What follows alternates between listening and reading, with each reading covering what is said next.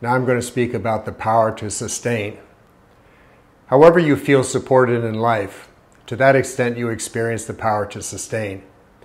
The support could be due to family, friends, your associates, your beliefs, values, environment, possessions, good health, knowledge, economics, politics, law and order, and the list goes on. In fact, the civilization you are part of is designed to sustain you. On the other hand, the minute a good portion of your support falls away, you probably freak out. It's like the rug is being pulled from under you. In addition, we are sustained by our bodies, which of course all began in the comfort of the womb. When we are loved, we also feel sustained. On the other hand, we have the power to sustain other living beings like plants, dogs, cats, other species, and of course people. We can sustain them physically, mentally, emotionally, and spiritually. When our focus shifts from concealment towards sustainability, our awareness, attention, and reward system move into the power of sustaining. In other words, sustaining ourselves and others while still in a state of ignorance, inattention, and addiction is quite challenging. So where does this power come from? Ultimately, it stems from the power of love. Love, as we all know, is the great integrator. It pulls people together, it connects the dots. When you want to build something that will stand the test of time, you need to connect things in a manner that is durable. Technology is one example of humans building a sustainable platform. In many cases, sustaining happens in life through trial and error. For example, evolution follows such a process. This universe has so far managed to sustain itself, and we do the same thing. Sometimes out of love, and at other times out of fear of death and dissolution. Remember, fear is simply love, put in reverse gear. Fear arises from a sense of separation, that is, when we feel unable to connect with ourselves and the world. The challenge in attempting to sustain things in a world where everything seems to change moment by moment is that it often leads to the rampant desire to possess stuff, as well as a mind that clings to old habits, behaviors, and perceptions, that hungers for money, recognition, and power, and that tries to maintain the status quo in one's comfort zone. Again, fear underlies all this. None of this is bad per se, because sooner or later we realize that such attempts are not sustainable. Desires and expectations are like a bucket with a hole in the bottom. The bucket can never stay full for long, and the bigger the hole, the more frustrating the leakage becomes. Sooner or later, we feel the need to move on. In short, leaky buckets just don't cut it.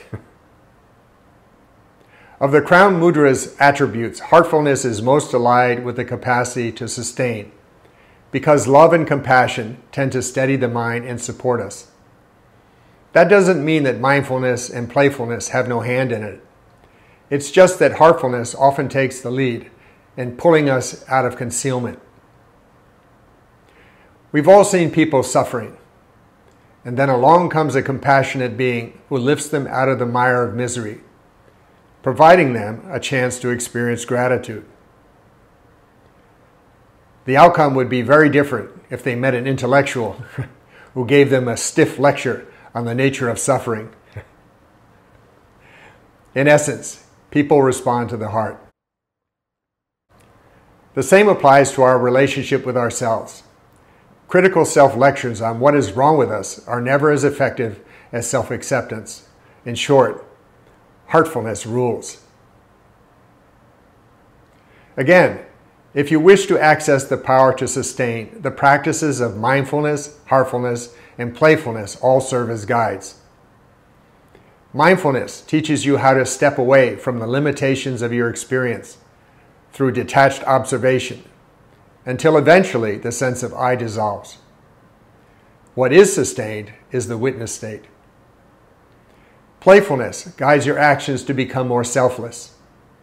A selfless person, by definition, has no self to sustain because they see themselves in all beings. Therefore, sustainability is naturally directed towards everyone and everything. Heartfulness also strengthens your will, courage, and discipline, which helps sustain you through difficult times. There's a loud call for greater sustainability in our world today. We've messed up this planet to such an extent, it may become hard to sustain us for long. We also kill each other off like flies, if not physically, then spiritually, in a bid to control market share, land, and resources, mostly under the guise of religion and ideologies. Meantime, Mother Nature has decided to initiate retaliatory action by activating a host of human predators, the tiny stuff we call viruses. Again, our desires have led us to this point.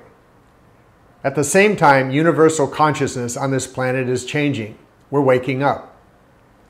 Paradoxically, to sustain ourselves, we as a species need to activate the power to destroy what no longer works for us, what conceals the truth. Hopefully, we get it right and don't throw the baby out with the bathwater. And like in any good movie where there's intense drama, timeliness is of the essence.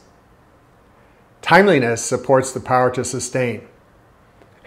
If you don't believe it, try showing up late to work 3 hours every day and see how well you can sustain a living. In the meantime, I thank you for sustaining your attention on this video. Have a great day. Namaste.